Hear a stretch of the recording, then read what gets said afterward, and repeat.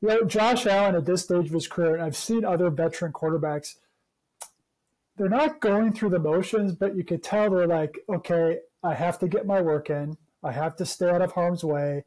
And I have to be efficient and not turn it over to get to the next day, which gets me to the next week, which gets me closer to the Jet game. So I think that's where Josh is at his stage of the career. What I like about how they run practice here with the Bills is Josh Allen gets a ton of reps, and which leads me to believe he's not going to play a lot in the preseason games. But you know, this was Monday's practice, and he had a 2-minute drill at the end. They put very little time on the clock, maybe 45 seconds. Pass here, pass there, and then he threw downfield for a touchdown that Trent Sherfield made a great catch on.